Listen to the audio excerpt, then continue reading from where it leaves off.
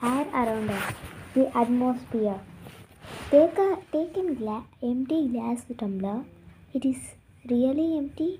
Let us perform an activity to find out. Press a piece of cotton wool into the bottom of the tumbler.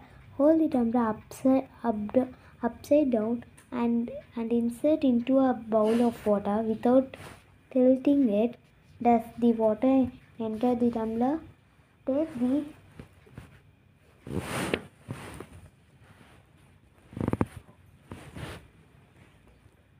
Take the glass out without tilting. Feel the cotton at the bottom which is dry or wet. What does this show? Once again insert the tumbler upside down into the bowl of water.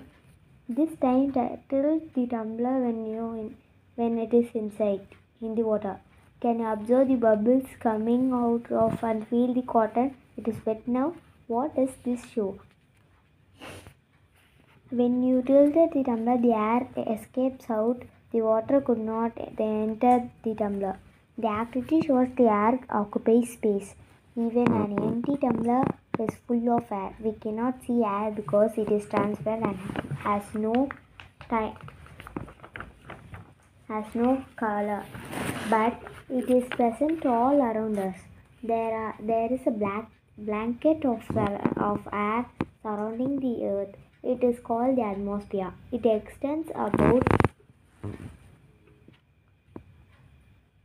1,000 kilometers above surface of the earth. However, the air gets thinner as we go up. This is why mountaineers who climb high mountains they they, they take their own supply of oxygen. 99% of air is found to a height of 30 kilometers above the surface of the earth. The composition of air. Until the 18th century, people thought the air was a single substance. Then, in 1774, Joseph Priestley showed the part of air was the gas oxygen. It means that air is a mixture and not a single substance. Air is a mixture of gas, mainly containing nitrogen about 78% by volume and oxygen about 21% by volume. The remaining 1% made up of gas called argon about 0.99 percentage, carbon dioxide 0.03%, and small amount of other gases. Varying quantities of dust, smoke, and water vapor are also present. The amount of these air varies from place to place, and from time to time, air contains oxygen. Air contains oxygen. Air contains carbon dioxide. Air contains very little carbon dioxide, only 0.03%. However, it is very crucial component of air. We take in oxygen of air while breathing and taking it out carbon dioxide. During burning also, oxygen is used up and carbon dioxide is given out.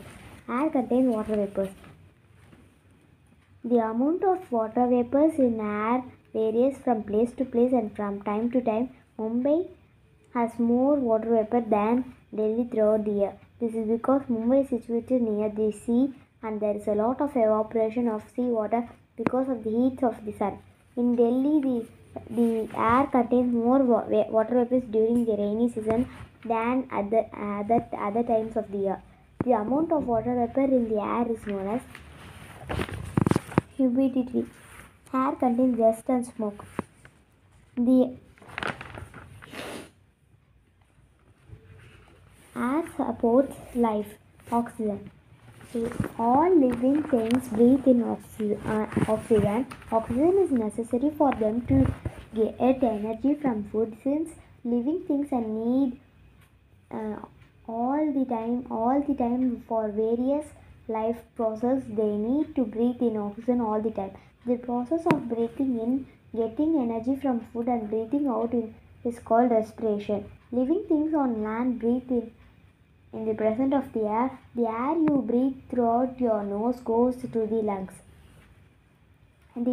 Here the oxygen is absorbed from air and used by the body. Living things that live under the soil breathe in air present in the soil.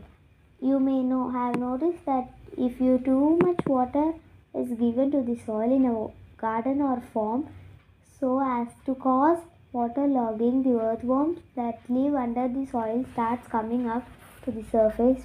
That is because the water dries out all the air from the soil. Plants such as mangroves and that grow in waterlogged soil have roots that grow out of soil in the air to get air.